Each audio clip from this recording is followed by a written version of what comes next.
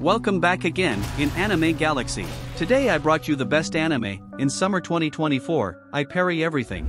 The story kicks off in the Clay's kingdom up in the northwest. We meet our main dude Nor, who's whipping up some medicine for his sick mom. His mom drinks that stuff, and she's grateful, giving props to Nor for always holding her down. Nor tells her he's gonna go feed the sheep real quick, and his mom asks him to swear he won't step outside the barrier. He does so and says that he'll bring back some fruits and rabbit meat to make soup. But then his mama starts coughing like crazy, and Nor gets all worried. He tells her he'll boil some water for her, but his mama stops him. She wipes off the dirt from her hard-working son's face, and with a heavy heart, she apologizes for not being able to give him much. She tells him he deserves to choose his own path in life. Next, we see Nor whipping up that soup at night with the rabbit meat and fruits he gathered. When it's ready, he takes it to his mama. He tries to wake her up, but she ain't responding. It hits him hard to find out she's gone. So he digs a grave for his mom right next to his dad's resting place, and he cries silently. After that, Nor spends his time hunting for food, taking care of his cattle, keeping his house in order, and reading some books.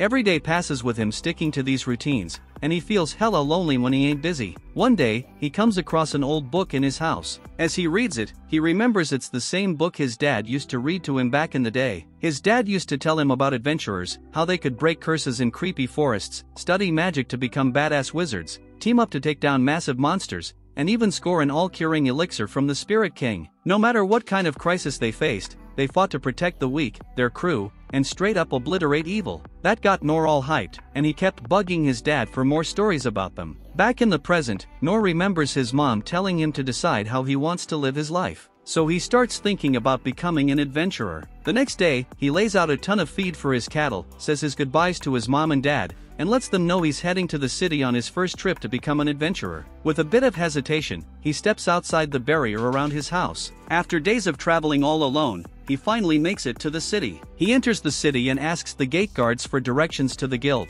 and they point him in the right direction. Once he's in the city, he's all wide-eyed like a country bumpkin seeing crazy new stuff for the first time, and everything gets him hyped. He heads over to the Adventurers Guild, but the guild master tries to brush him off, saying it ain't no place for kids. But Nor ain't having it. He tells the guild master that the gatekeeper sent him here because he wants to become an adventurer. The guild master tries to talk some sense into him, saying he's making a dumb decision and his parents would be worried sick. But Nor drops the bomb that both his parents are already dead. When asked for his name, he introduces himself. The guild master mentions that Nor should start by going to the training school if he wants to be an adventurer, but he warns him that it might be tough since they never had a candidate as young as him. Nor asks what the training school is all about, and the guild master explains that everyone who wants to join the Royal Capital's Adventurers Guild gotta pick a training school. He'll have to choose his adventurer class there and train up, learning all sorts of useful skills to be a real adventurer. Now Nor, being a country bumpkin, has no clue about skills. The guild master breaks it down, saying they talking about sword techniques, magic, and all that kind of stuff. This gets Nor all hyped,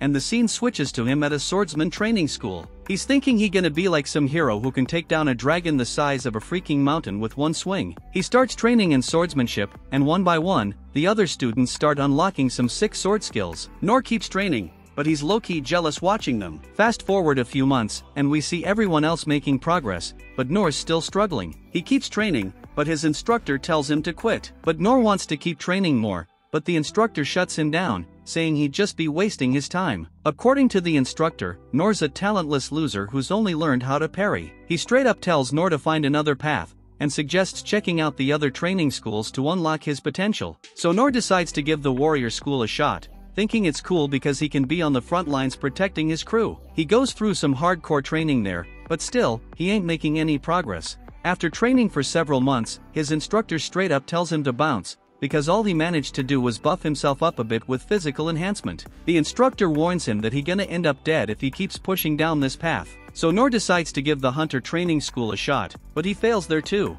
The instructor straight up tells him he ain't cut out for delicate tools like bows. Nor ain't letting that stop him though. He tries his luck at the magician training school next, but even after all that training, all he can do is cast a weak flame that can barely light a freaking candle. He ain't done yet though. Nor heads to the thieves training school, but no matter how hard he tries, he can't get the hang of disarming traps, picking locks, or detecting presences, so he's gotta quit that too. It's one fail after another. Finally, Nor gives the cleric training school a shot, but no luck there either. After months of training, all he can do is a basic healing spell that can treat some scrapes. He then heads back disappointed to the guild, and the guildmaster is shocked to learn that he couldn't learn a single damn thing even after all that training. The guildmaster straight up tells him he ain't got what it takes to be an adventurer. So this talentless loser leaves the city in disappointment, heading back to his house. He tells his parents that he ain't got no talent for adventuring, but he ain't giving up. He's determined to try harder than anyone else. He crafts himself a wooden sword, remembering what his sword instructor told him about his one skill potentially turning into something else if he keeps honing it. So he focuses on his parry skill, training day and night, dedicating his life to it. A year passes by, and we find out Nor's trained his parry skill to deflect 10 swords at once. He ain't developed any new skills yet,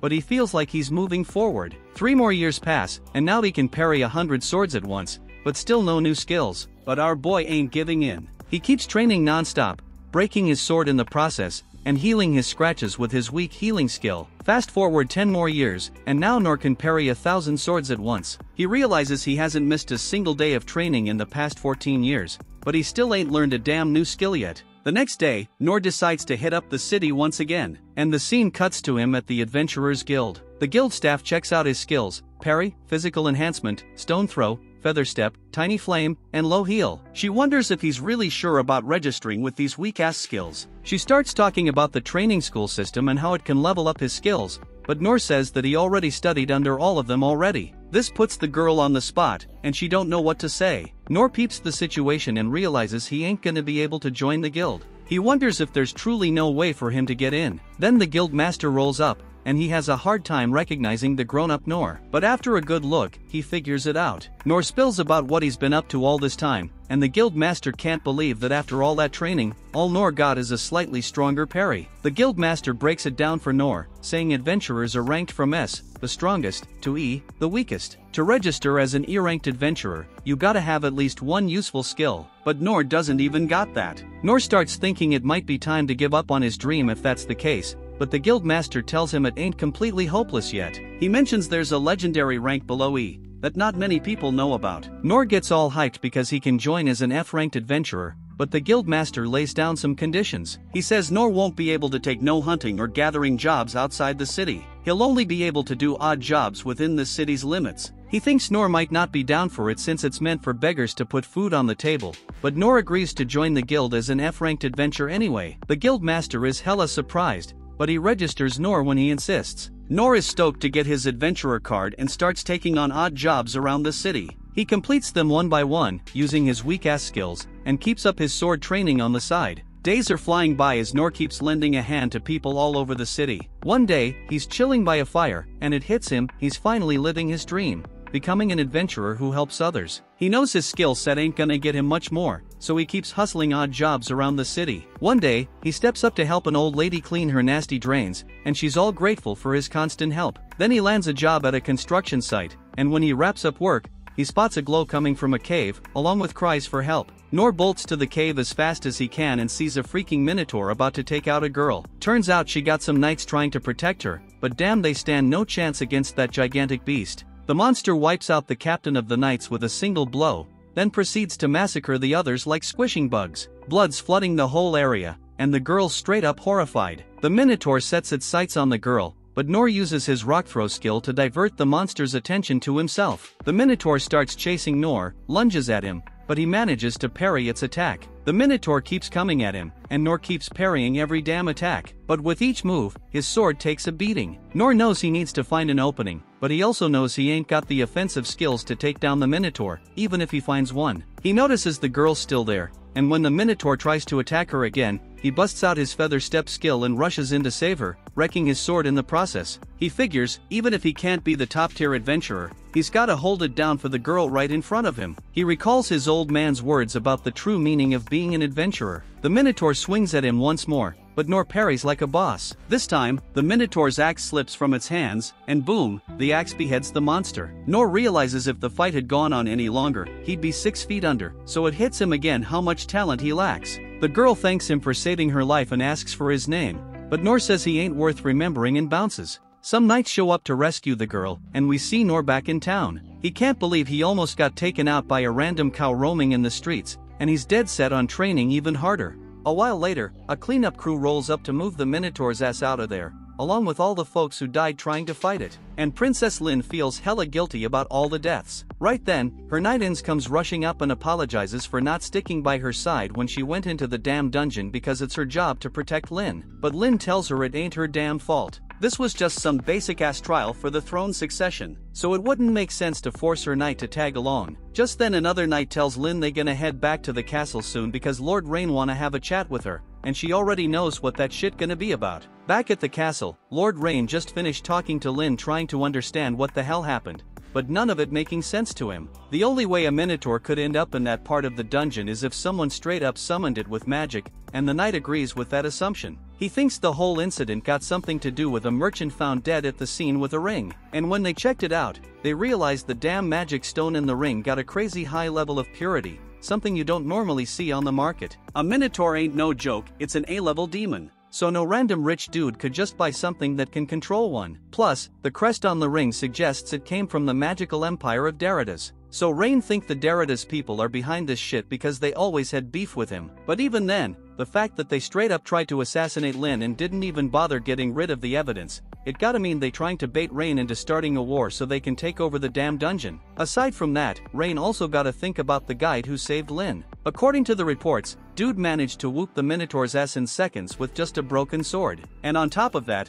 the castle spies tried to tail him when he was leaving, but the dude straight up vanished right before their damn eyes. Rain can't believe what the hell he's hearing, so he is hella curious about finding out who this mysterious warrior is. Meanwhile, Noor just rolled back into the damn guild, and the guild master looking hella surprised because he thought Noor got himself killed. He heard about a demon popping up in the dungeon, and that shit was right next to the construction site where Noor was working, so he figured Noor must have bit the dust. Noor apologizes for causing worry and explains that he had some shady folks tailing him last night, so he had to shake them off and went home without reporting what happened. The guildmaster saying Noor is lucky to be alive because a minotaur is a damn demon so strong that even an A-rank adventurer would get insta-killed if they had to face it. Noor is still clueless about the fact that the guildmaster talking about the same damn creature he slayed. So he asks what happened to this demon, and the guildmaster tells him some mysterious dude took it down. Noor still ain't connecting the dots and just goes on with reporting the jobs he finished today. The guildmaster hands over his payment but reminds Noor he is better off getting a regular-ass job because he'd make more dough that way. But Noor doesn't give a damn about the money, long as he gets to be an adventurer. Right then, Lin sneaks up behind Noor and says she is damn glad she finally found him. She apologizes for invading his privacy,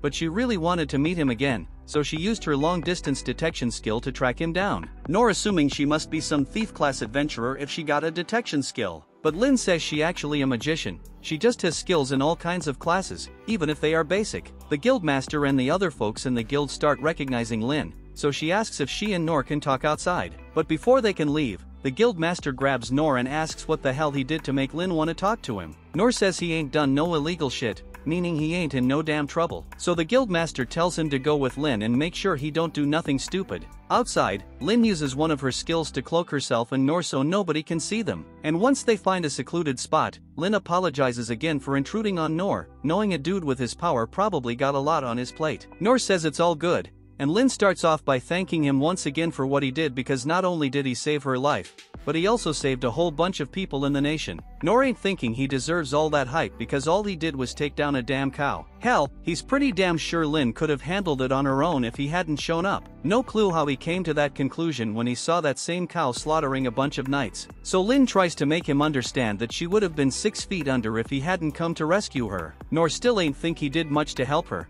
but he accepts her thanks. But then Lin talks about offering him a reward to show her gratitude for his help. Noor straight up tells her that a simple thank you is all he needs, so she doesn't gotta give him nothing else. Lin keeps insisting on giving Noor a reward, and now her old man wanna meet him too. But Noor deadass don't want any damn reward. Lin tries one more time to get him to accept, but Noor standing his ground with his no reward policy. Lin getting desperate, asking if there's anything she can do for him or if she can even get him his own territory. But Noor just says he doesn't want none of it. Lin starts crying and telling Noor he gotta accept her gratitude, and she ain't moving from this spot till Noor says he'll accept something from her. Noor remembers a time when he pulled this same tantrum move to get a cleric to train him, and because he doesn't want Lin standing here for hours, he ends up agreeing to meet her old man. But he still doesn't want no fancy-ass gifts. Lin is happy as hell to hear that, so she says Noor should stick close to her and she'll use her concealment skills to make sure nobody spots them. Eventually, Noor brought to Lin's house, and as he gets let inside, Lin asks for his name. which Nor is happy to provide. But Nor is still clueless about who Lin is, so she apologizes for being rude and straight up introduces herself as Lindbergh Clays. But damn, that name is way too damn long, so she usually goes by Lin. Once Nor peeps this house, he finally get why Lin wasn't kidding about being wealthy. It all makes sense why the guild master was sweating bullets about him making a fool of himself. While they strolling, they bump into Inz, and Lin is hella happy to see her, so she runs over and asks where her old man is. Inz tells her he is in a meeting with Rain right now, so he is a little busy, but aside from that, she is curious about the dude standing over there. Lin explains that Nor is the one who saved her life, so Inz says she'll lead them to Lin's dad. Nor ain't never heard of a royal knight, so he figures Inz must be some kinda homemade knight. One of the folks who loves rocking armor for some weird reason. He also notices that Inz ain't too fond of him, but he got no clue why. While they strolling, they come across this dude chilling by the window. Soon as he spots them, he gets up and asks what Inz up to and who the hell this random guy is. Inz tells Gilbert to put his damn spear away because Nor is Lin's guest, and it ain't cool to be pointing weapons at guests. Gilbert catches on that Nor must be the dude who saved Lin's life, so he lowers his weapon. Inz asks him to join them in the room because she could use all the support. Gilbert already got a bad vibe about Nor, and Nor can sense that things ain't looking too good for him at this rate, but he keeps on walking. In the throne room, the king is in the middle of a meeting with Rain, and he is hella pissed because it's clear that Daridas doesn't give a damn about honoring their peace treaty. Rain been expecting this shit ever since the last meeting with the king of Daridas, when he straight up demanded they hand over the rights to the dungeon. Obviously the demand got rejected, but ever since then, the king of Daridas has been plotting their downfall. Right then, Lin and the crew show up in the throne room, and Lin is all hyped up and goes over to greet her brother and dad. Inz and Gilbert kneel to show respect for the king, but Nor just keeps on walking. Rain notices that Lin wearing that disguise cloak, meaning she must have snuck out without permission, but she says she had no other way to find the man who saved her. The king realizes she talking about Nor, and Nor apologizes for showing up looking all messy, but Lin insists on coming here as soon as possible. He also mentions he ain't no fancy aristocrat or nothing, so he ain't familiar with all the proper etiquette for these kinda situations, so he might accidentally say something rude. But the king tells him it's all good because it's easier to speak without worrying about etiquette. The king reaches out his hand to Nor and formally thanks him for saving Lin's life. Nor brushes it off, saying it ain't no biggie, so a simple thank you is plenty. But the king ain't letting Nor off the hook without a proper reward. He tells Nor he can ask for any amount of cash or land he wants, but Nor still doesn't want nothing. The king is taken aback, but he ups the ante by offering Nor half of all the treasures they snagged from the dungeon. Rain thinks a reward like that is hella too much to be given to just one dude, but Nor still ain't feeling it though. The king doesn't know what the hell to give Nor because he keeps shooting down everything, so he goes over to his throne and grabs the sword hanging on it as a gift for Nor. Rain doesn't think it's a dope idea to give away such a valuable sword, but the king says it's cool because he never uses it anymore, and ain't nobody gonna find out as long as he swaps it with a fake. He hands it to Nor, and as soon as it's in Nor's hand, he can feel how damn heavy it is. From Rain's reaction, Nor can tell that this sword is worth mad bucks, and he ain't down to accept no extravagant gifts. But the king says it's just something he picked up back in his adventuring days, so it's all good for Nor to take it. Nor agrees, so the king asks him to give it a test swing. Nor goes along with it and swings the sword in the air, unleashing a crazy amount of force and surprising everyone around. The king props Nor up for swinging the sword with just one hand, but he's got a request too. He wants Nor to help train Lin on how to be an adventurer, but Nor says there ain't nothing he could possibly teach someone as talented as Lin, and besides, Nor thinks Lin should be the one to decide something like that for herself. After that, Nor figures it's time for him to leave, and as he's leaving, he realizes something special about his sword. It's the perfect shape to fit in the gutters he usually cleans, so he's gonna give it a try tomorrow morning. Before he bounces, Inz rolls up on him and says she wants to chat. First off, she apologizes for her rude behavior earlier, because it was completely uncalled for, but Nor says he doesn't mind at all. Her job is to protect the Clay's family no matter what, so she's hella grateful to Nor for saving Lin's life, and to show her appreciation, she promises to have Nor's back if he ever needs help. Nor doesn't want to go back and forth about this, so he just accepts her offer and says he'll hit her up if he ever needs anything. On another note, Inz also warns Nor that he better not talk to the king so casually again,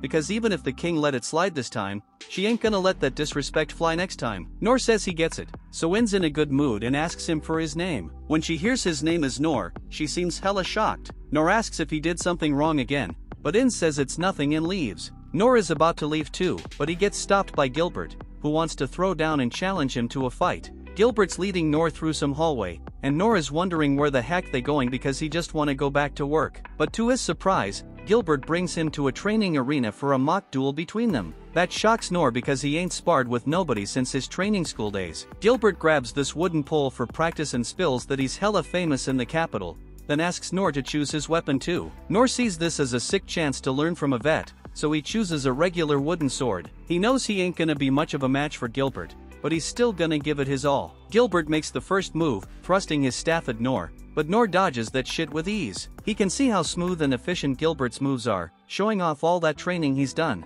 But for some reason, it looks like Gilbert's moving in slow motion to Nor. He figures Gilbert's just holding back his strength because he's a noob like him. Nor calls a timeout and tells Gilbert to quit holding back so damn much. So Gilbert decides to get serious with him. He steps up the intensity, but it ain't fast enough to overwhelm Nor. Every time Gilbert misses an attack, Nor finds openings in his defense. On the flip side, Gilbert's getting frustrated because he can't land a hit on Nor, so he pulls out this complex attack, changing his trajectory at the last second, trying to catch Nor off guard. He forces Nor to jump and plans to strike him down as soon as he lands, but damn, Nor dodges that attack too. He tells Gilbert to step up the pace because he's feeling comfy with the current intensity. That stings Gilbert's ego because he was already going all out. Nor starts realizing he might actually be stronger than Gilbert, but out of nowhere, the elite guard busts out his special move and aims it at Nor. The attack comes dangerously close, but when the dust settles, Nor ain't standing in front of Gilbert anymore. He dodged that shit and moved to the side. But after seeing the destruction from Gilbert's attack,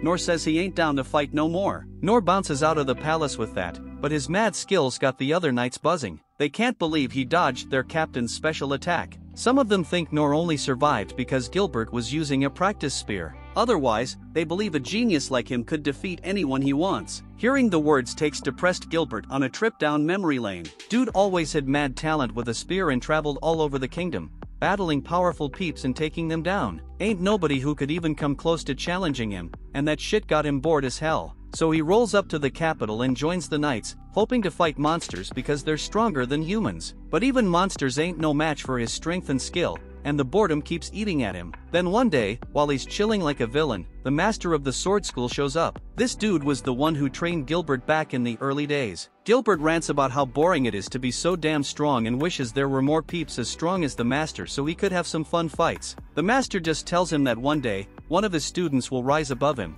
and Gilbert hopes that shit happens while he's still alive because that might be the only way to cure his boredom. Now, as Gilbert thinks about the dude who one-hit killed the Minotaur, his mind's all over the place. From the get-go, he knew Nor was an interesting cat, but he couldn't sense anything remarkable about his strength. But when they sparred, he realized Nor was way stronger than he appeared. When Nor tells him to kick it up a notch, Gilbert busts out his special attack, faster than the speed of sound, knowing full well no human could survive that shit. But Nor dodges the attack, and Gilbert feels straight up defeated. And on top of that, Nor ends the fight right there. Gilbert thinks Nor did it to save him from embarrassing himself in front of the troops. And before bouncing, Nor tells him he's looking forward to their next meetup, which is Nor's way of saying get stronger. Now, Gilbert thinks he finally found someone who can make his life a bit more fun. On the other hand, Nor has no clue how high Gilbert is praising him. He used his body strengthening and Featherstep's skills to dodge Gilbert's ultimate attack at the last damn moment. If he was even a second late, he'd be a goner. Nor thinks Gilbert purposefully adjusted the speed of his attack, so Nor could barely dodge it. And he's grateful to Gilbert for showing him he still has a ton of training to do. The next day, Nor starts scrubbing the drains with the epic sword he got from the king, and damn, he was stunned by how dope that sword performs. Later, he chilled up in the forest because his work at the construction site got put on hold after the whole Minotaur incident. He's trying to figure out how to kill time till the job's back on track, and he's also trying to put that massive sword to good use. He thinking maybe it could be a sick paddle, or a pizza shovel, or even a grill plate. But he ain't got the resources to start those businesses, so he tries busting out his fire magic, but that shit is weak as hell for starting a barbecue. Then he hears footsteps creeping up behind him, and he turns around to see Lynn standing there, looking for him on purpose. Nor asks how he can help her, and Lynn asks to be his apprentice so she can learn from him while serving him. She all eager to do whatever he wants, but Nor shuts that down real quick. He tells her he can't teach her shit because he's self-sufficient in everything. Lynn tries tempting him with cash for his training, but Nor makes it clear he doesn't want anything. She keeps pushing, saying she gonna be helpful to him,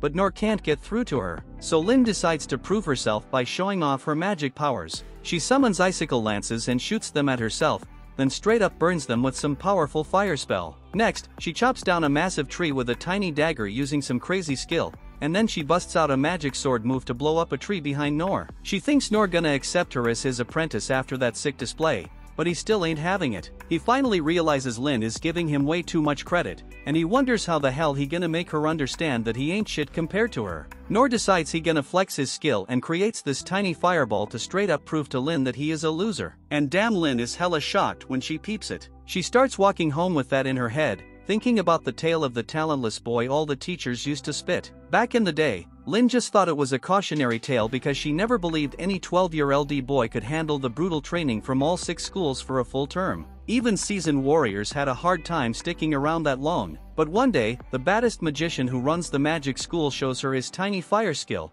and then he straight up amps it up to show off his mastery. That magician tells her it takes decades of grind to make that tiny flame skill grow. That's why when Nor shows Lin his tiny fire today, she left speechless because that shit is way bigger than the baddest magician in the whole damn world. He tells her that's all he can pull off, and his skill in other areas is on the same level. Only Lin knows that the size of that small fire speaks volumes about Nor's ability, and she figures he a straight up master in the other branches too. Now she feeling hella ashamed because she was all proud of her high level skills she just learned. She realizes that even though Nor is way stronger than her, he never brags about his power. Dude even takes care of the most basic tasks to help others. She thinks Nor's mind and character are as strong as his body, and ain't nothing gonna faze him. As the princess, she gonna have to lead the kingdom alongside her brother one day, and she gotta be strong. She wants to learn how to be strong from Nor, so she reaches out again when he's coming out from a restaurant after eating. Lin tells him she fully gets how immature and vain she was, and now she is even more fired up to learn from him. She believes his strength gonna be the foundation for their kingdom's peace and prosperity, so she accepted him as her master. But Nor is hella troubled by it,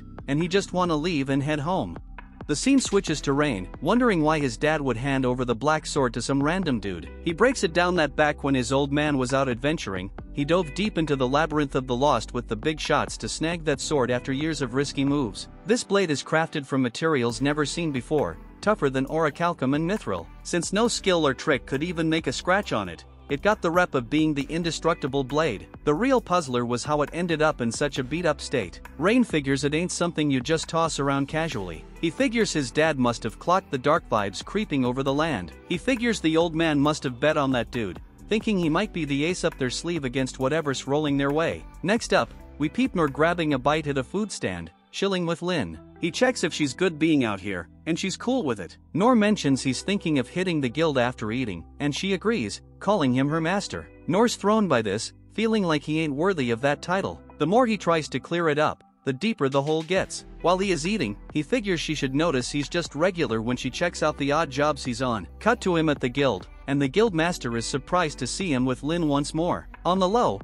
he asks Nor what's the deal, and Nor says it's complicated. The guild master senses Nor might not be up for talking about it, so he skirts around the topic. But Nor says he needs to talk about this because even he's fuzzy on the situation. The guild master brushes it off, thinking Nor's here for a job, and Nor requests something for a duo. The guild master explains that since Lin's a B-ranked adventurer, they could take on a goblin hunt quest outside town if they team up. Nor's hyped to hear this, recalling that goblins are like training dummies for adventurers. He's shocked he can take on a job like that, feeling stoked. But he wonders if it's cool to lean on Lin's rank like this. He feels it might be too selfish to ask her to roll with him, especially after telling her to bounce before, and he not even being sure if Lin would want to team up with a weakling like him. Lin asks if everything's cool, and Nor wonders if she's cool with him leaning on her rank. Lin's totally down with it, saying he can use whatever she's got. Nor still feels kinda guilty relying on a young girl like her, but he's hyped to finally chase one of his dreams, so he gears up to head out to find those goblins. The guild master reminds him that he didn't even spill where the goblins are at, so he swings back. The guild master green lights the mission for them, cautioning Nor to stay sharp, because goblins might be weak but they ain't no joke. Nor nods in agreement, and the guild master points them to the goblin spot. He tells them to tally their kills when they get back, and to bring back those right ears as proof or they ain't getting paid. Lin peeps that the goblins are chilling in the forest of beasts. The guild master mentions they've been scarce lately, so if they strike out, they can snag some herbs instead. They get it and head out for the quest. Next scene, they're at the city gates, get their papers checked by the guards, and get the green light to dip out of the city. Then they hit up the forest of the beasts, and Nor clocks that this place is nothing like the South Woods he's used to. He thinks even the trees are on steroids here, and Lin schools him that the whole ecosystem's different too. Nor asks her what's the deal with goblins, and she explains they mostly munch on fruits and critters, but they ain't afraid to throw hands at folks. If they ain't kept in check, they breed like crazy, and when they're hungry, they hit up human spots. That's why the capital sends adventurers to keep their numbers in check. But the forest's vibe clicks with goblins, so they can't just wipe them all out. She drops knowledge that this spot's got rare plants and critters,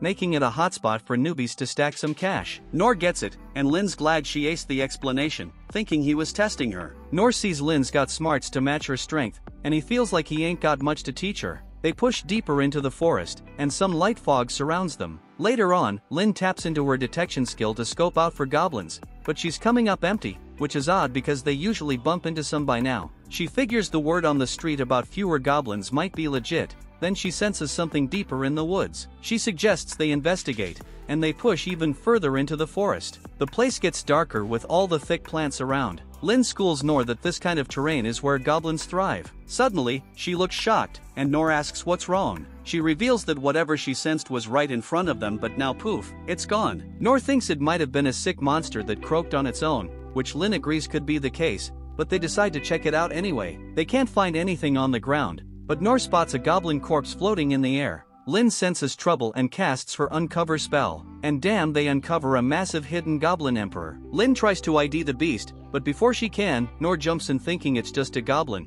shocked at how much bigger it is than he expected. He can't wrap his head around how these are supposed to be the weakest monsters when this thing's staring him down with green skin, 2 legs, and a mean glare, just like goblins are known for. He can't believe adventurers treat this as small fries, noticing Lin shaking. He figures she's still green in the combat game despite her skills, so it's understandable. Lin though knows it's a goblin emperor, a subspecies of the goblin king, a top-tier monster. She explains these monsters are man-made, born from forbidden research, and this one can chow down on its own kind, sucking up their mana to level up. Nor's clueless about all this, telling Lin not to trip since it's just a goblin. She wonders if Nor saw this coming, and this is why he tagged along, so she recalls his odd reaction when goblins were mentioned. And then Nor suggests they take down this beast together, and Lin's all in, so they gear up for the showdown. The monster keeps coming at them with tree attacks, but Nor skillfully parries the strikes. It strikes again, but Nor deflects one of the trees with his parry. This gives Lin a chance to cast Wind Cutter and Icicle Dance spells, but the monster is too fast for her to land a hit,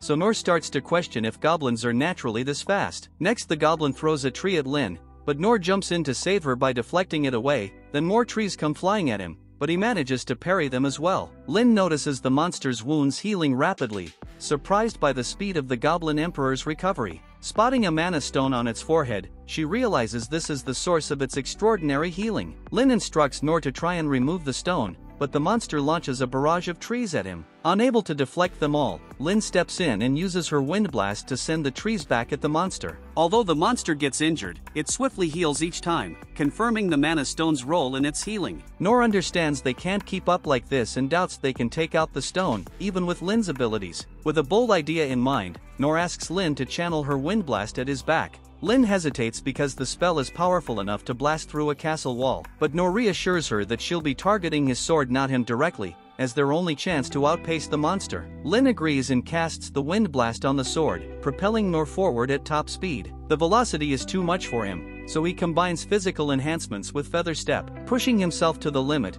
he ends up breaking a bone but quickly mends it with low heal magic. Then he leaps and strikes the monster's forehead, causing the crystal to pop out as he tumbles to the ground. The monster's in agony from the attack, and Lin checks on Nor, making sure he's good. He says that he is fine, and tells her to handle the rest. Nor suggests she puts the monster down easy, but she goes and uses Hell Flare, burning it alive, not knowing that's a brutal way to go. And Nor's just as clueless for not catching on, so he says a prayer after taking the monster out in the worst way possible. He figures he's had enough goblin hunting for a minute, realizing he should stick to his usual gigs and not get too ahead of himself. So he decides he needs to level up before taking on something like this again. Later on, Rain learns about the Goblin Emperor. He checks out the mana stone they got from the monster, seeing that a Goblin Emperor with a stone this size must have been massive. Turns out, it was way bigger than a Goblin King, and he thinks it might be linked to the Magic Empire. The mana stone turns out to be the demon's heart from the Holy Theocracy of Mitra, so he wonders how his sister's doing. The Shadow Company tells him she's only got minor scratches, and Rain's amazed they took it down with so few injuries. The Shadow Company mentions the monster was using a high-level concealment spell to hide. According to Lin, it must have been there for at least 2 to 3 days. Rain's worried even the Shadow Company missed the concealment spell and wonders how something that big got into their turf. He figures their sensors should have caught it if it was summoned and wonders if there were any warnings. He learns goblin activity has been dropping in the area and thinks it might be going down in other spots too. The Shadow Company gives him a report on weird incidents in the last 3 months, and he tells them to keep digging. Then we see Lin and Nor head back to the Guildmaster to give their report. The Guildmaster's shocked that Nor took down a goblin. Nor admits it was a tough fight, crediting Lin for their victory, but Lin insists Nor did the heavy lifting. Anyway, Nor feels it was a big day for him as he had his first hunt today. Listening in, the Guildmaster assumes Nor was watching while Lin handled the action, thinking it was the right move given Nor's strength, and thinking it must be a good learning experience for him. Nor agrees, mentioning he didn't expect goblins to look like that. Nor points out the gem on the goblin's forehead was its weak spot, surprising the Guildmaster. He's used to mana stones being in the heart or throat and starts wondering if what they faced was truly a goblin. Nor turns to Lin for confirmation,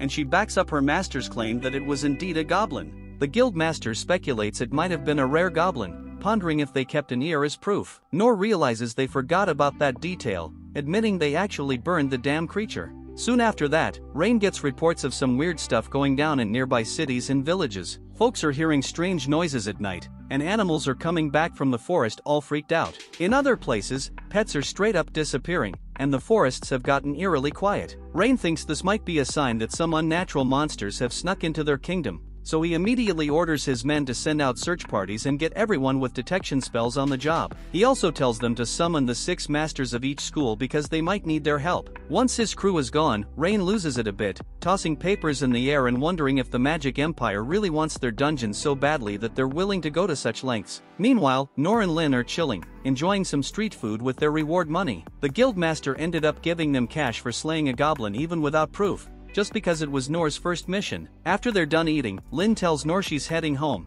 and he's happy to finally get some peace. Just then, Rain shows up looking for his sister. When he sees Nor, he immediately asks him to visit a town in the mountains the next morning. He says Lin will join him and that he'll handle all the arrangements and pay him well. Rain doesn't spill the details about his business in that town, but Nor agrees because Rain seems legit. The next day, Nor hops into a carriage to their destination. It's his first time riding in a carriage, and it's the main reason he accepted Rain's quest, and he soaks in every moment. Meanwhile, Lin looks pretty down, and he asks if she's not digging the beautiful scenery outside. Nor's attention goes back to the view, and he starts dreaming about leaving the city to travel once he becomes a proper adventurer. Lin suddenly apologizes for her brother dragging him into this, but he tells her it's all good because he's getting paid, and this makes Lin even more bummed out. This morning, Rain had explained that their mission was to head to the town of Tauros on the other side of the mountain. If nothing went down after a while, they should move on to the neighboring country, the Holy Kingdom of Mitra. He told Nor that as long as nothing happened,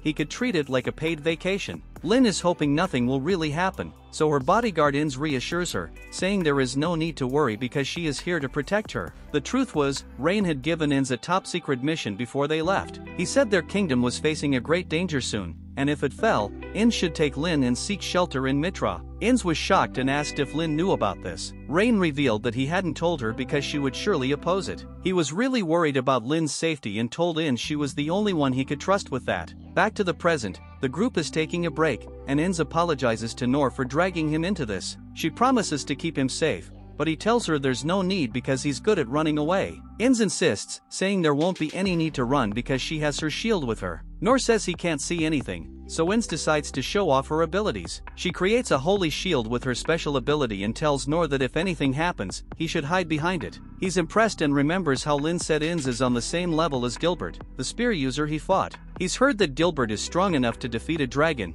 and if Inz is on that level, Nor thinks they're way too strong compared to someone like him who struggled fighting a mere goblin. He thanks Inz, saying she's really talented, but that reminds her of her childhood. She lived in an orphanage, and one day she accidentally activated her power. Then her friend got curious and tried to touch it, only to get her finger cut. The caretakers called the principal, and soon the magician master, the redhead warrior, and even the priest showed up at the orphanage. They asked Ins to show her abilities, and the magician declared that it was a gift from heaven, something only the rarest people could receive. He told the young Ins that her power could be a blade that could cut through anything or a shield that could block any attack, depending on how she used it. These heavy words weighed on Ins, but the redhead warrior told her he would train her to use her power correctly. He took her in as a student, and while Ins trained with him, she kept her distance from everyone in the orphanage out of fear of hurting them. That was until she met Noor and learned his name. She'd heard that name a lot from the redhead warrior, who was her master and adoptive father. One day, while hunting monsters in the forest, another warrior told the redhead warrior that a huge group of monsters was approaching. The redhead warrior was lost in thought and mumbled that he wished Noor was there at times like this. Ins was curious about the person her father acknowledged, but more than that,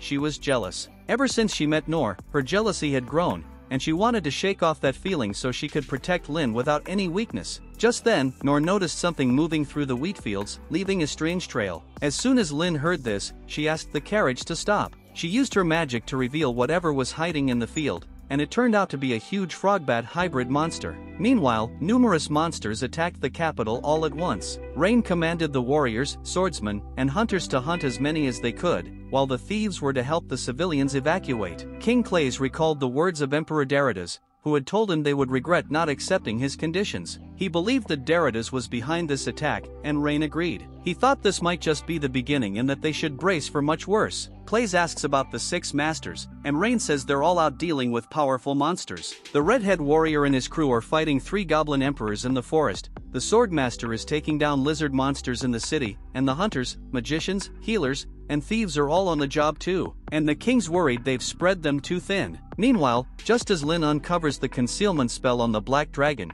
it attacks the girl in front of him. Lin and Ins know this monster, it's the Black Death Dragon, which is super dangerous. Noor charges at it without hesitating to protect the girl. He parries the dragon's strikes with his black blade, and Ins notices the girl showed up out of nowhere right when Lin broke the concealment spell around the dragon. Lin realizes the girl's gotta be a demon with monster-controlling powers. Her brother once told her about demons who look like humans but are more like monsters. He said demons are a nasty bunch that wiped out a whole kingdom once, and humans hunted them down. So their descendants still hold deep grudges against humans, according to Rain. Back in the present, Ins is sure the girl's a demon who brought the dragon to the city. When Lin used her spell, it must have surprised the girl, and when her control over the dragon slipped for a second, it attacked her. Ins thinks they shouldn't save someone like her, but Noor rushed to help without a second thought. As she watches Noor still fighting the dragon, Ins wonders what he's thinking. Lin says they need to help Noor, but Ins stops her, saying it's too late for him. Noor thinks the dragon's slow and weak compared to the goblin he fought,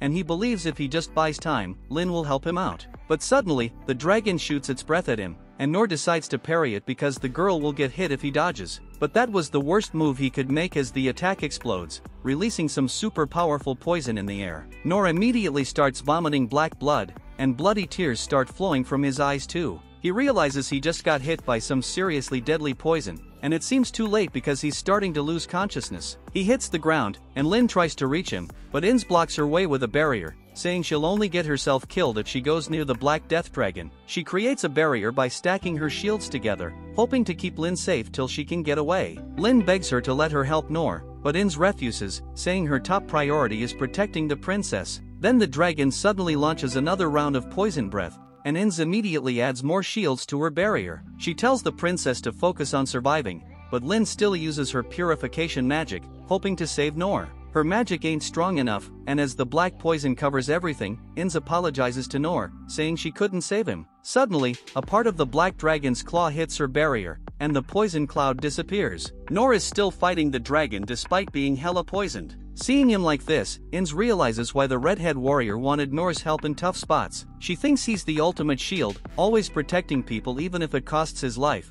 but she also thinks he ain't making it out alive. Meanwhile, Noor keeps parrying the dragon's attacks. He counters its poison breath too but leaves himself open. He blocks the attack, but that's all he can do before collapsing. He puts his hand to his face, sees the poison blood, and thinks he'll somehow manage things this time. Then we see a glimpse into the tragic backstory of the demon kin child. From the moment he and the other so-called cursed children were born, they were cast out by society, despised for their ability to control monsters. They were thrown into cells like animals, forced to eat food that barely passed for scraps. The power to control monsters had once been harmless, just a way to manage livestock. But then some genius decided to weaponize it, using it to control beasts in battle. From that point on, this power was feared and hated. In that hellhole of a prison, the boy endured daily beatings for no reason at all. Whenever he dared to ask what he'd done to deserve such cruelty, they'd beat him even harder, leaving him a battered mess, barely recognizable. As if that wasn't enough, they'd starve him for 3 days straight. After that, he quickly learned to keep his mouth shut if he wanted to avoid even more pain. But the torment didn't stop there. They paraded him like a freak show, putting him on display so the townspeople could spit on him, throw things, and hurl insults, treating him like he was the monster they feared. For most demon kin, this was bad enough. But for him, it was worse, because he could read minds. He could hear every vile, hateful thought they had about him all at once. And when people discovered his mind-reading ability, they despised him even more and their violence escalated. Despite all this, the idea of revenge never once crossed his mind. He hated his miserable existence, sure, but hurting others wasn't something he could stomach. Then one day, his captor gave him a twisted ultimatum: control 2 monsters and send them to attack a neighboring kingdom. In exchange, the daily beatings would be reduced to once a week, and he'd even get some bread that wasn't completely moldy. But if he refused, things would get even worse than they already were. Hard to imagine, but possible. Desperate, the boy tried to read his captor's mind to figure out his true intentions, but the man wore a magical device that blocked his powers. With no other choice and fear gnawing at him, the boy agreed to the deal, determined to do whatever it took to survive and to protect the others like him. So he steeled himself, knowing he'd have to use those monsters to kill the people of the kingdom. But on the way, the barrier around him shattered, and he lost focus for just a second. But it was enough for the monster to break free. As he scrambles to regain control, the frog hits him hard, and that's when it hits him, he's really messed up this time. Because of his failure, the other demon kin are probably going to suffer a hell of a lot more than they did before. But as much as he feels bad for them, he's at least relieved that he gets to die without being forced to kill anyone. That was the one thing he never wanted, to cause pain to others. He just hopes that if he gets another shot at life, he won't be treated like trash again. Maybe, just maybe, he could even have a kind family and eat some good food for once. So he closes his eyes, ready to embrace whatever comes next. But before death could take him, Nor steps in to defend him. The boy can't wrap his head around why someone from the kingdom would risk their life for him. And when the frog spits its poison, both Nor and the boy get a heavy dose of it. Nor had the option to use his basic healing magic on himself to neutralize the poison, but instead, he chooses to save the boy while he keeps on fighting. Soon enough, Nor collapses under the weight of all the poison in his system, but he's still got this unshakable confidence that he's going to pull through. That confidence comes from a memory of his childhood, after his mom had passed away, and he returned home. And one day, he ventured out into the forest to gather ingredients for dinner. And after a whole day of foraging, he had a bag full of herbs. He didn't really know what all the herbs were, but he figured, what's the worst that could happen if he just threw everything into a pot for dinner? Well, turns out, that was the worst idea ever. Nor found himself bleeding out on the floor because the soup he made was highly poisonous. With no one around to help, he was on the brink of death. Desperate, he used his low heal ability, hoping it would keep him alive just a bit longer. Thankfully, it did the trick, allowing him to survive until morning. Once he could finally stand, he headed outside to wash his face and then made his way to the library to figure out what the hell he had just eaten. Nor finally realizes the red herb he grabbed was called Dragon Ruin. His mom had even specifically warned him never to eat it, so now he's kicking himself for making such a boneheaded mistake. But being poisoned isn't going to slow him down. Nor fights through the pain, determined to keep up with his daily training, even as the poison wreaks havoc on his body. But it's too much, and he ends up collapsing to the ground. With what little strength he has left, he uses his low heal ability, and to his surprise, after blacking out, he wakes up feeling a whole lot better. His stomach ache is gone, which is great, but now he's ridiculously hungry. So he heads back into the forest to find something to eat, all the while being extra careful not to grab another dragon ruin plant. As he's inspecting a different plant, out of nowhere, a poison spike snake sinks its fangs right into his ass. Nor, not one to take this lightly, punches the snake to death. But these snakes are known for being extremely venomous, so Nor soon finds himself collapsing once again. Now, while anyone else would have been a goner by now, Nor wakes up a couple of hours later, perfectly fine. He can't believe he survived, and since he already killed the snake, he figures why not take it home and cook it up. His logic? If he survived the bite, eating it shouldn't be a problem. And this time, he's right, the poison doesn't do a thing to him, and the snake actually turns out to be pretty damn tasty. The next day, Noor decides it's time to put his crazy theory to the test. He tracks down another poison spike and forces it to bite him, just to see what would happen. And just like he thought, the venom spreads through his body way slower than it did yesterday. Noor realizes he might have developed some kind of poison resistance. Excited, thinking this might unlock a new skill, Noor goes on a mission to eat anything poisonous he can find. Yeah, he ends up collapsing from a poison overdose more than a few times, but he just keeps getting back up and shoveling more into his mouth, no matter how much blood he coughs up. He never did gain any fancy poison-related skills, but he discovered something else: he actually likes the taste of poisonous things. So right now, even as a monster threatens his life, all he can think about is how damn good that frog's gonna taste after he kills it. The frog tries to flatten him, but Noor backflips out of the way and lands on his feet. The poison's pretty potent, so at first, it took his body a minute to fight it off, which is why he collapsed earlier. But now, he's totally immune to the frog's poison, so he jumps back into the fight. As the frog attacks, Noor systematically destroys all of its claws, and when it leaps at him, he smashes its face, shattering its teeth in the process. The frog, realizing it's in deep trouble, starts charging up a massive poison blast. Noor figures this must be its last-ditch effort to survive. But to Noor, it's just a free meal. So, before the frog can unleash its attack,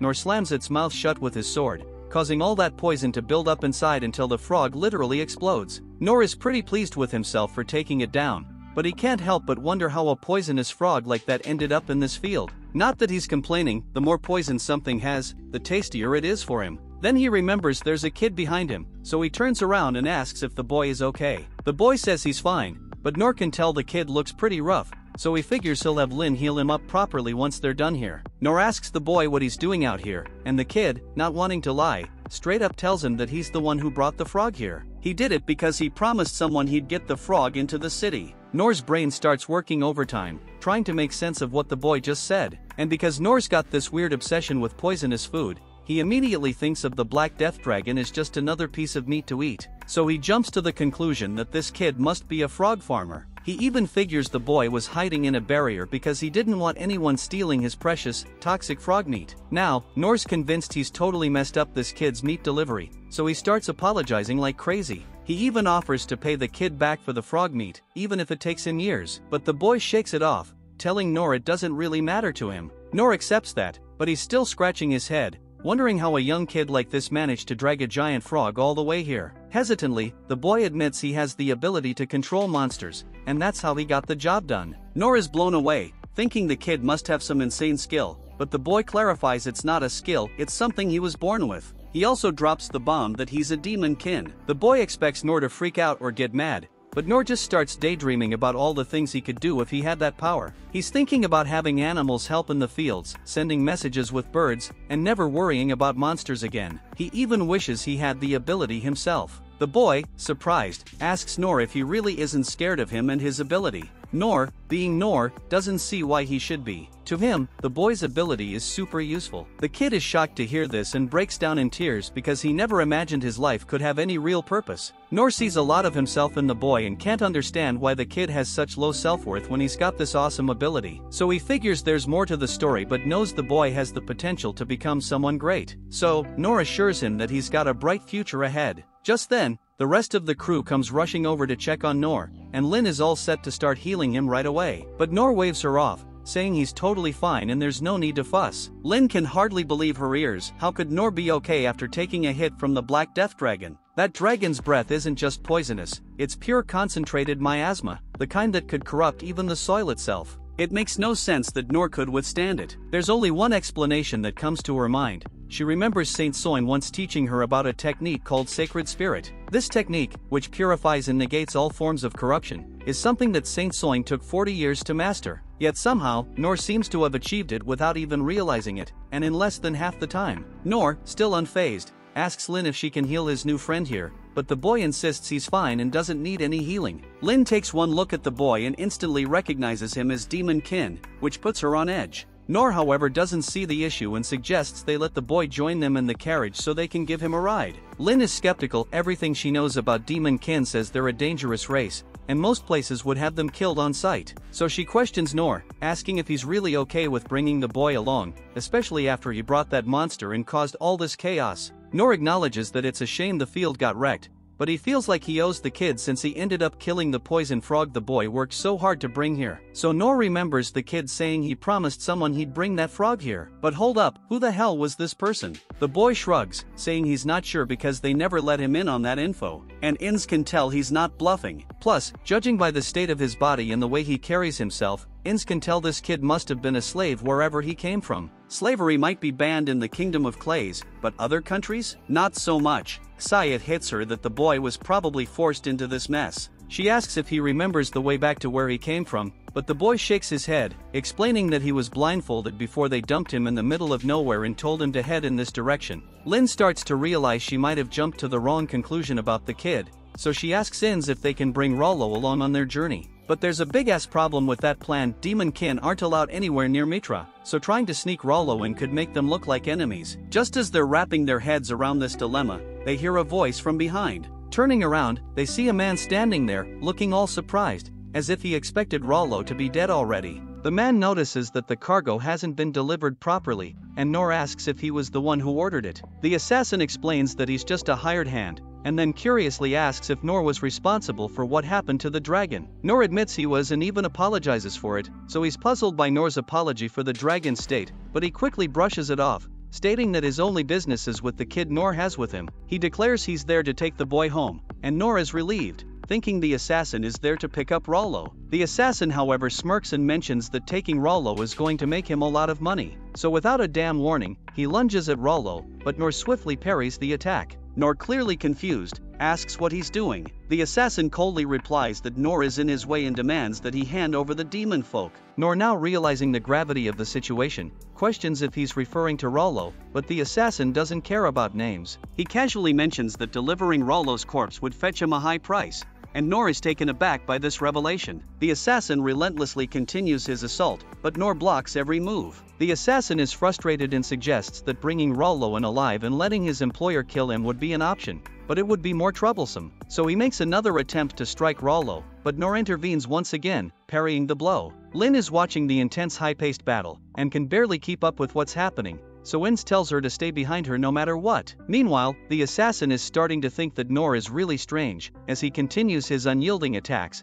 but Noor skillfully keeps parrying each one. The assassin grows increasingly frustrated and thinks to himself that Noor is a serious pain in the ass, and decides it's time to take his head off. He charges at Noor with a full power attack, and while Noor manages to block it, the sheer force sends him flying. Somehow Noor manages to stop himself mid-flight, but he's baffled by how the assassin can deliver such devastating blows with knives so small. The power behind the strikes feels as intense as the hits from the cow he fought earlier. During the exchange, one of the assassin's knives breaks, so the assassin swiftly replaces it with another, and Noor is left parrying a relentless volley of attacks. He's barely managing to protect Rollo, relying solely on his instincts, but he knows it's only a matter of time before the assassin overpowers him. The assassin, though surprised that Noor has lasted this long, continues his onslaught. Lin is watching from a distance and can feel the intensity of the battle even from far away, so In shields her with a barrier, urging her to step further back as the situation becomes increasingly dangerous. As she watches the battle, a realization hits her: there's only one man who dresses like this. She reveals to the others that the assassin is none other than Deadman Zadu, a former S-ranked adventurer. Her thoughts flash back to when she once interrupted a meeting of the 6 sovereigns. Gilbert had asked her why she had abandoned her guard post, and she explained that she had come across something strange while on duty, an unresolved case that persisted even though the target was supposedly dead. Dandalg had told her to let it go, explaining that the target had been declared dead to the public, even though he was still alive. Sig had quickly understood that they were discussing Deadman Zadu, the once celebrated adventurer, who after reaching the pinnacle of his career at a young age, had become an S-ranked target. Hearing this, Gilbert's interest was piqued. He wondered aloud if they wanted him to take care of this guy, but Sig quickly shut him down. Gilbert was surprised that this Zadu was strong enough to intimidate even the 6 sovereigns. Curious, he tried to dig deeper into who Zadu really was, but Ins quickly stopped him, while Mian warned that Zadu was far too dangerous. Karu chimed in, mentioning that there was no merit in hunting Zadu down right now. Seeing Gilbert's curiosity, Okan explained that Zadu had mastered ancient dwarven alchemy and earned the title of Dragon Slayer at the mere age of 13. His skills and fame had continued to grow, spreading far and wide,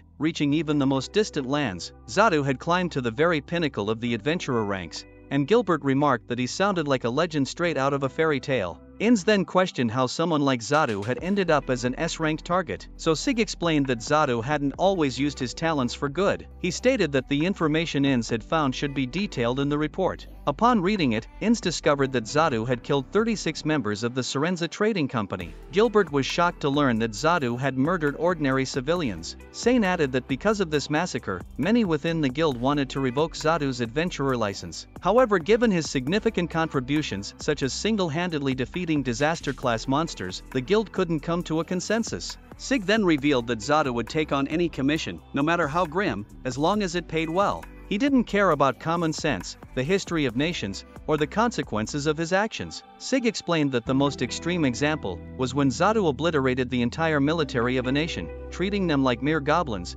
and went on to massacre their royal family. This was the moment people realized that Zato had no concept of right or wrong, leading to his designation as an S-rank target. Ins added that countless adventurers had challenged Zato, lured by the enormous bounty on his head, but their efforts only resulted in piles of corpses and an ever-growing reward. The guild eventually declared him dead to prevent further casualties, which is why he's now known as Deadman Zato. Zato then breaks another knife while battling Nor, and he's stunned that Nor has already demolished most of his prized collection. The ever-polite Nor apologizes and explains that it's only because Zato came at him first. Zato waves it off, not holding it against him. What puzzles Zato is Nor's ability to break through mithril weapons, and even more so, orichalcum and dragon tusk, which are not supposed to shatter. Nor, still in the thick of the fight, wonders if Zato expects compensation for the damage. Zato is baffled by Nor's strange nature and even stranger sword, and decides that none of it matters, so he's determined to end this now. With that, he hurls the cross he's been carrying into the air, which splits into several silver crosses. Ins thinks that this is a deadly weapon capable of claiming hundreds of lives in a single strike,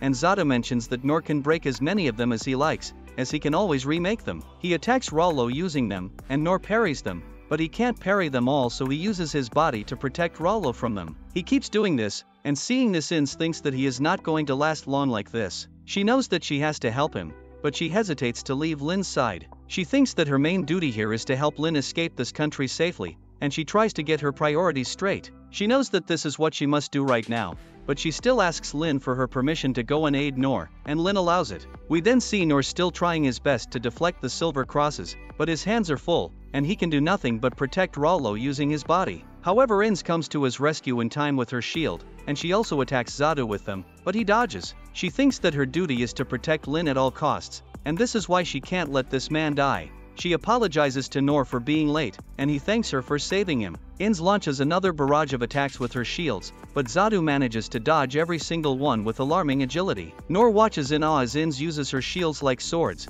but he quickly notices that Zato is slipping through her defenses. Ins, sensing the stalemate, tells Nor that they need to change tactics. She decides to focus entirely on defense, asking Nor to take care of the offense. Nor is analyzing the situation and realizes that while Zato's blades are fast, he's dealt with birds faster than them. He then spots the claws of the toad lying around and devises a plan, so he instructs Ins to lower part of her barrier on his signal, and she trusts him enough to comply. Nor channels his energy into his right arm, hurling the broken claws at the silver crosses just as Ins drops the barrier. The plan works, some of the crosses are destroyed, and Nor is relieved to see his strategy paying off. With plenty of ammunition left, he continues to take down more of the crosses using the same technique. As they make progress, Zato suddenly shifts his focus to Ins, launching a surprise attack. Nor reacts just in time, parrying the blow and saving Ins. Zato is taken aback, especially when he sees that his adamantite knife is shattered. He mutters about needing to recoup his losses and attacks Nor again, but Nor once again deflects him,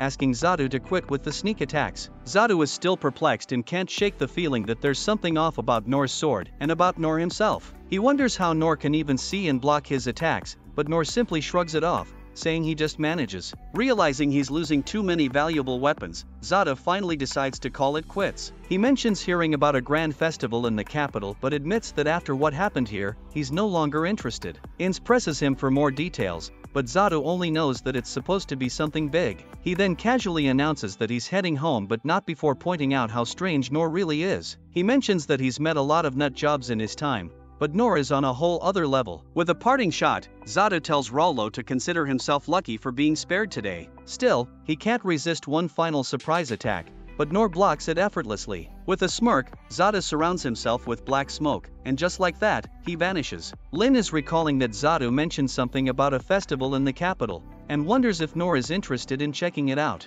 Noor considers it and decides they should head back. Rollo, however, looks terrified at the idea. So Noor notices this and reassures him that they won't take him to Mitra, but the capital should be safe enough. Rollo, with a nervous tremor in his voice, tells them it's no use going to the capital. Noor is puzzled and asks what's wrong and whether there's an issue with taking him there. Rollo hesitates, then asks if they're from the capital. When Noor confirms they are and mentions that he was planning to drop Rollo off there, Rollo's fear deepens. Rollo warns them not to go to the capital, explaining that he's heard rumors of an impending disaster, something far worse than the Black Dragon of Death. He talks about a colossal monster that's supposed to appear, one that will bring destruction unlike anything they've seen before. Noor is taken aback and realizes the gravity of Rollo's fear. Lin, clearly worried, and insists they should head back to the capital immediately. Noor agrees, but Ins hesitates, refusing to escort her back. She reveals that Rain had specifically ordered her to take Lin away from the capital for her safety. Lin, however, isn't surprised, so she calmly explains that she understands her brother's intentions, but running away won't solve anything. She stresses that they must return to the capital and report the imminent danger.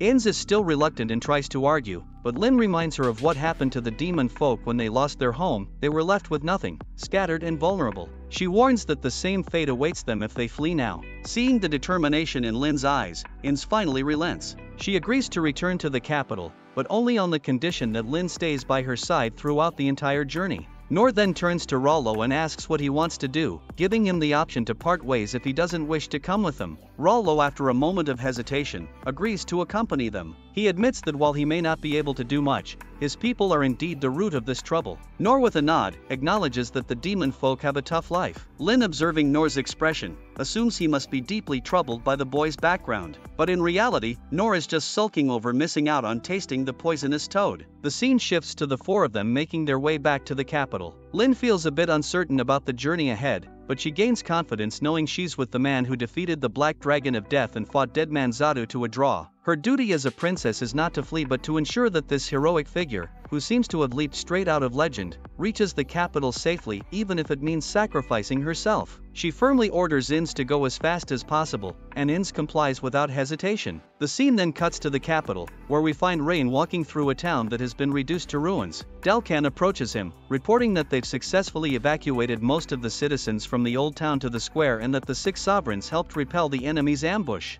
Rain is relieved but remains cautious, knowing that this isn't the end. Dalkan adds that the Shadow Company is thoroughly searching for any signs of the enemy but has found nothing. Rain, however, is certain that the enemy is biding their time, waiting for the perfect moment to strike again, likely aiming to exploit their weakened and scattered forces. He ponders which direction the next major attack will come from and even considers the possibility of an attack from the sky. Dalkan assures him that the Hunter Corps has confirmed no flying beasts are present, but Rain notices something strange, a distortion up in the clouds. He quickly uses his uncover spell to investigate and is horrified to discover that it's none other than the freaking legendary Dragon of Calamity. The story flashes back to Noor's childhood, where his father tells him about dragon slayers. He explains that a dragon who causes destruction is called an evil dragon, and an adventurer skilled enough to defeat such a beast earns the title of a dragon slayer. He adds that every part of a dragon, from its claws and fangs to its bones, is incredibly valuable, often used to craft weapons and medicine, bringing great wealth to those who harvest them. Noor, with the wide-eyed wonder of a child, declares his desire to become a dragon slayer. His father, with a mix of pride and caution, warns him that this path won't be easy, reminding him that some dragons have roamed the earth for over 1,000 years, causing the ground to quake with their every step and leveling mountains with just a flick of their tails. He recounts how long ago, this very continent nearly fell to a dragon's rampage, and he points out that someone as small as Noor would be devoured instantly. But despite the warning, Noor clings to his dream of one day becoming a dragon slayer. Fast forward to the present, Noor senses something ominous while traveling by carriage, though the others remain oblivious. So Noor points out the source, and Lin realizes it's the Dragon of Calamity. The scene shifts to the capital, where fear grips the citizens as the dragon soars overhead. Rain, with a sinking feeling, wonders if the Empire even understands the catastrophic force they've unleashed. Dalkan speculates that the dragon should still be in its dormant state since it's only been 150 years since it last awoke. However, Rain grimly realizes that Mitra has disturbed its slumber, unleashing this ancient terror for the sake of human conflict. As the dragon's roar echoes through the city, Rain commands Dalkan to ensure that everyone at the evacuation site is moved outside the city immediately, insisting that no one is allowed to stay behind, even if they cling desperately to their belongings. As the evacuation begins, Mian observes the chaos. She notes that the 6 sovereigns, the kingdom's mightiest warriors, are scattered and that all the evacuation routes are blocked. Despair creeps in as she considers how dire the situation has become. Meanwhile, the 6 sovereigns are locked in battle with monsters, both within the city and on its outskirts, unable to turn their attention to the dragon. The king watches the dragons approach from his castle, and Gilbert urges him to retreat to safety. But the king, steadfast in his duty, refuses to abandon his people, instead asking Gilbert to lead the evacuation efforts. Meanwhile, In stares at the dragon through her binoculars, already dreading the destruction that's about to unfold now that the beast is here. She comments that the evacuation should be in full swing by now, while Lin, deep in thought, realizes her father will likely stay behind. She knows painfully well that he doesn't stand a chance against such a monster, and silently she wishes he'd just run for it. Nor then looks curiously at the dragon, and he is so excited that he finally lays eyes on a dragon. Rollo finds this downright bizarre, especially since Nor just squared off with the Black Dragon of Death. But Nor's mind is elsewhere, thinking of Lin's father and brother, who are likely still in the city. When he brings this up, Lin confirms it but insists it's too late to save them. Nor, however, is having none of it, and he confidently declares that he can rescue them if he moves fast enough. Lin is taken aback, but Nor reminds her of the tactic they used against the goblin. The realization hits Lin like a ton of bricks. He's talking about using her Wind Blast spell. Though she's hesitant, knowing how powerful and unpredictable it can be, Nor reassures her. He says that his sword can handle anything, and he feels an obligation to repay the city that's given him so much by doing whatever he can to help. He believes that if it's just about getting her family out, they might just have a shot, and this sparks a flicker of hope in Lin. She can't believe she was ready to give up without even trying, and she knows that Wind Blast wasn't designed for this, but she knows her master doesn't exactly follow the rulebook, so she casts aside her doubts and decides to agree to his plan. Meanwhile, in the capital, the king recalls the time Daridas boasted that he could easily wipe out the king's tiny nation if he wanted to. Yet even with this threat looming over him,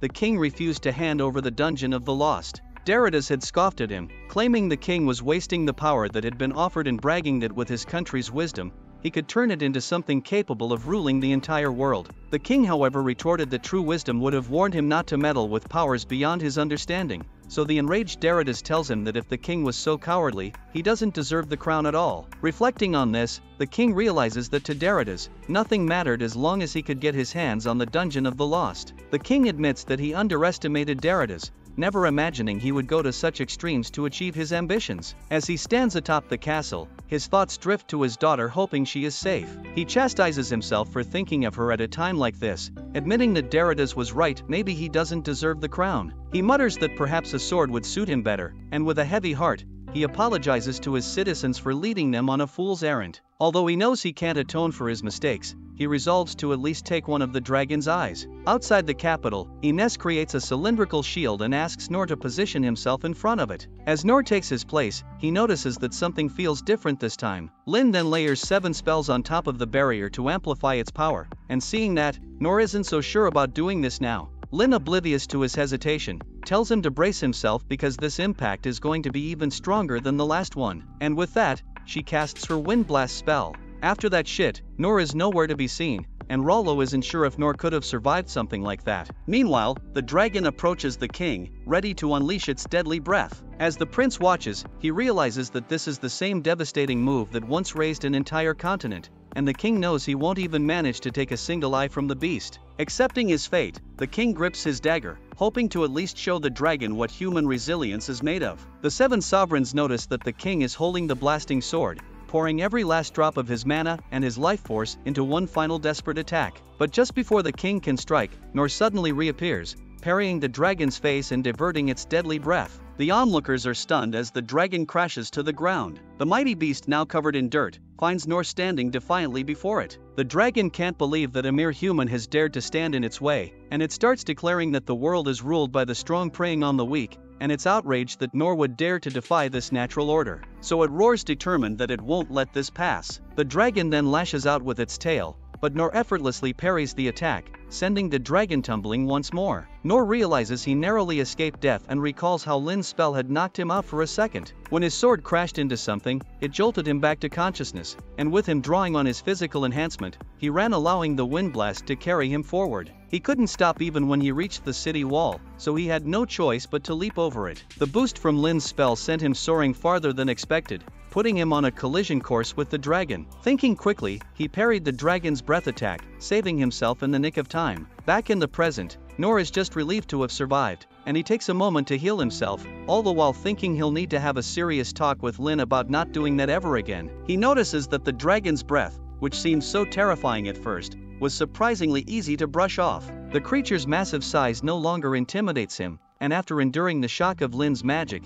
he finds that fear is no longer in his vocabulary. As the dragon gets back on its feet, Nor begins to think that, in his current state, he might actually stand a chance against it. Meanwhile, Lin and the others have finally arrived in town. Ince quickly informs Lin that they need to grab the king and get out of there while Nor is keeping the dragon busy. But before they can move, Rollo warns them to watch out for some incoming rubble. Ince barely manages to protect them, but they end up falling from their horses. Keeping her barrier up, Ince instructs Lin to stay behind her, and that's when Lin spots 3 goblin emperors right in front of them. She notices that these are smaller than the one she and Nor faced together, but she knows they're still formidable foes. So she wonders how she should approach this battle and starts thinking about what Nor would do in this situation. With newfound resolve, she tells Ince there's no need to fear, after all, they're just goblins. Ince agrees, especially since compared to the Dragon of Calamity, these goblins are nothing. So they stay calm and prepare to face the goblin emperors. The monsters charge with clear intent to attack, but Lin quickly fires off some ice lances.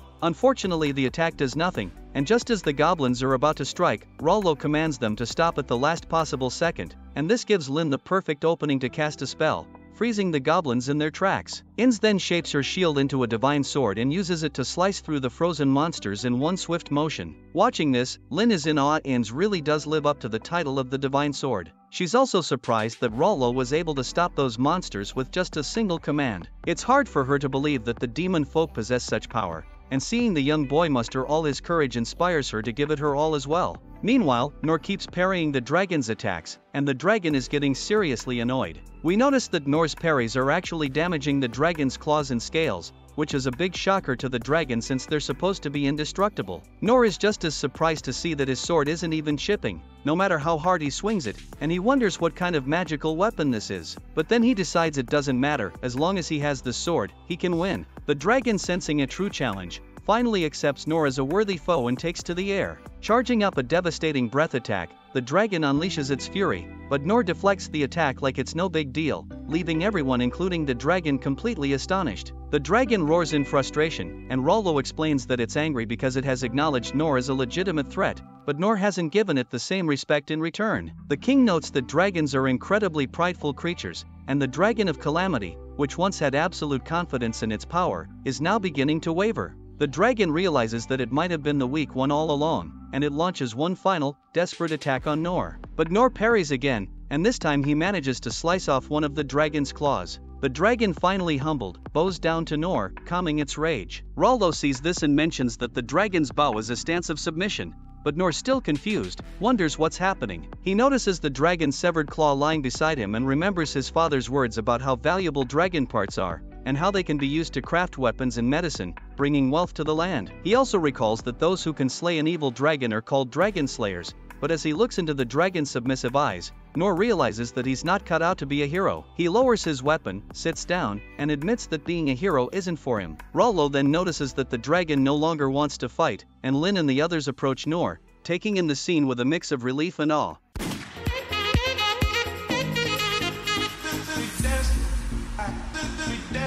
If you like the video, don't forget to like and subscribe to let the world know about our love for anime.